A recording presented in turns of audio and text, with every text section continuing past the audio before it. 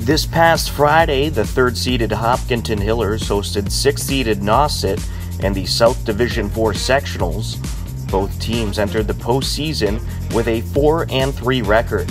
19 seconds left in the first quarter. Hillers 28 yards out. Brown straight up the middle, and he got a big opening, gets on the sideline, and he's going to be in for the touchdown. A 28-yard run at 19 seconds to go. Matt Brown finds the end zone to make it 6-0. The extra point was no good. Late in the second quarter, Hillers facing a 4th and 10. And I would look for DeLoya, something going on here. And he throws it, and it's caught. Touchdown. Kelly just cut off his route and sat right at the goal line, and Kelleher threw a bullet right to him. Ryan Kelleher finds Brendan Kelly for the touchdown. 12-0 Hillers.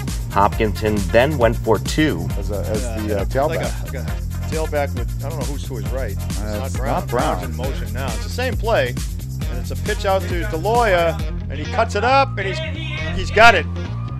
Luke DeLoya on the sweep, and he gets in. 14-0 Hillers.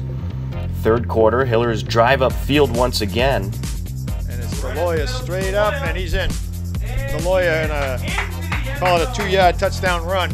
And Luke DeLoya gets in to make it 20-0.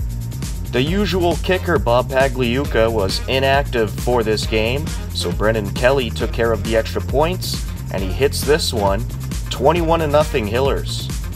Fourth quarter, Ryan Kelleher adds some icing on the cake. And this time Kelleher jumps up the middle, and he's breaks through the middle, and he's going to get there. And that is a 35-yard touchdown. A 35-yard touchdown run makes it 27-0. You can hear the PA guy doing play-by-play in addition to our HCAM announcers. Kelly adds the extra point, 28-0 Hillers, and that's how it would end. Hopkinton moves on and will take on Milton at Milton High School Friday, November 2nd. Hopkinton is now 5-3 on the season.